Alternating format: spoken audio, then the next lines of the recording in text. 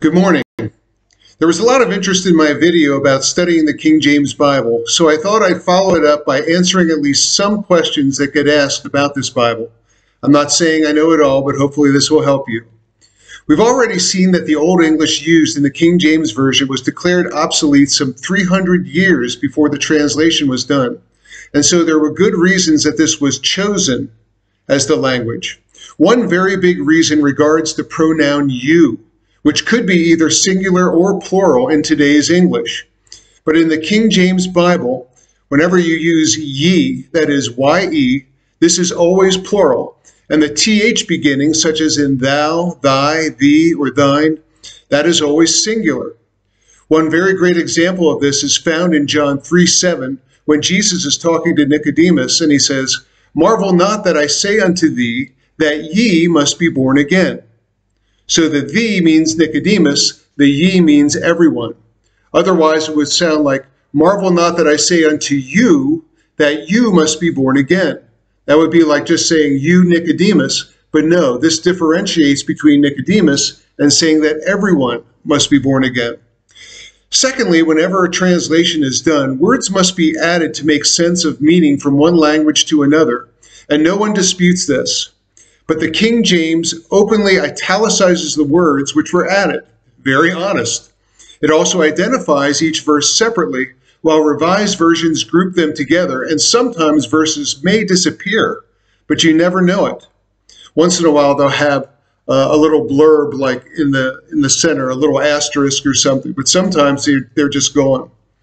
A third benefit to the King James Bible, that is, as far as I know, this is the only translation that didn't begin in the minds of the translators. The idea for this was suggested to the king by an outside party, and then the king appointed the translators their tasks. In addition to these first 54, sharing with other experts outside their committee was greatly encouraged. There is a list of 6 English Bibles that led up to the King James that all came from the same reliable manuscripts.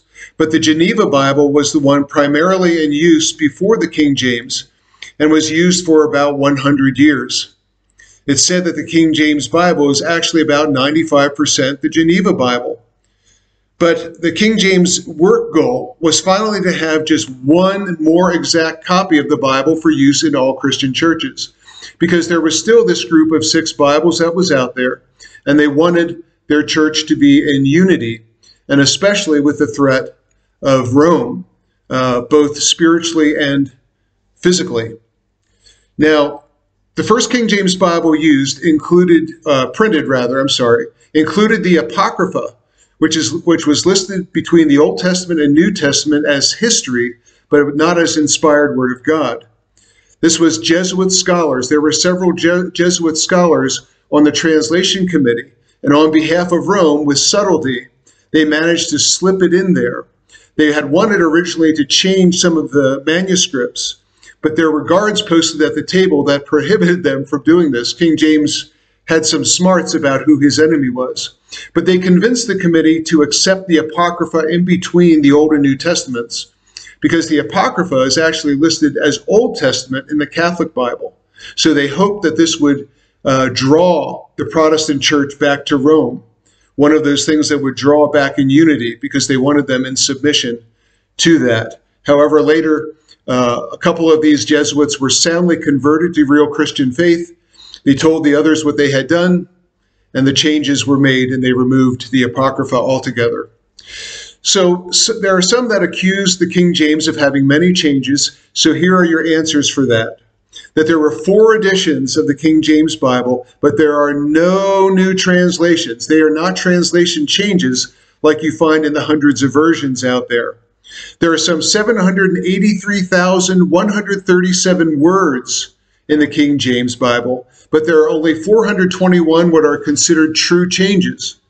421 is like 0.5% of the entirety, so that is really small. But these changes that are there represent printing errors and changes in word spelling. They do not represent new translations. We have to remember that the English language only received its standardized spelling in the year 1750. So before then, the Bibles that were printed could actually have several different ways to spell a word, and it would be perfectly all right. For example, the word sin, S-I-N, might have been spelled S-I-N-N-E. It was still pronounced sin, and it still meant sin, but it's a change. If somebody wants to say it's a change, it's not considered a true change. All right. The other big change that happened was the original King James was printed in Gothic font. It was still English, but it was a different font from the Roman type we use today. And the Gothic font looks very different than the Roman type. So I just wanted you to know some of these changes that had happened and protests you may hear. There are many critics and doubters of the King James Bible, but hopefully this will help you to answer at least some of the questions and protests. And I hope you have a good day in the Lord. May God bless.